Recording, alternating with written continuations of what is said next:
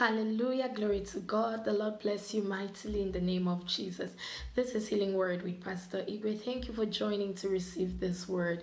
If you're new, please consider subscribing, especially if you check out this word and it blesses you. And if you're family, I love you so much. I love you muchly. Thank you for always staying connected. Now, today, the Lord wants me to minister to someone in this session. When he gave me this word, I could really understand the weight of it, because I have been in this position before. Let me begin by saying that the power of God cannot help you in a place where the presence of God did not lead you. The power of God cannot help you in a place where the presence of God did not lead you. Every time that you go without the presence of God, you are forfeiting the help of God.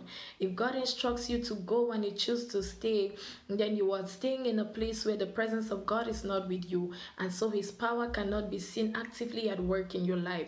If God says stay and you decide to go, you are going on your own. You are not going with the presence. Exodus chapter 33 verse 14, the Lord replied them and said, "My presence will go with you and I will give you rest." My presence will go with you and I will give you rest. So you find yourself in a position in your life where there is so much unrest. You acted maybe contrary to the will of God, and that is why you are experiencing that unrest in your spirit. You made a decision and you cannot find peace with it.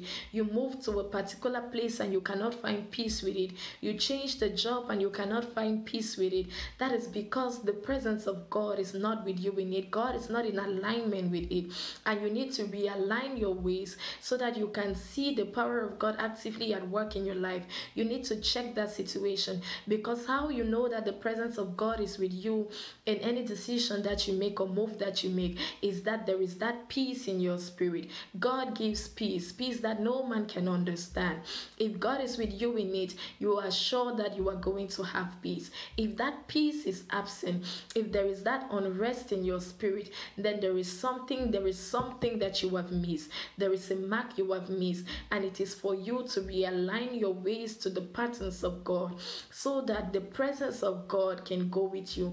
Make that decision that, Lord, I am never going to go where your presence cannot lead me, and I do not want anything that your presence cannot give me.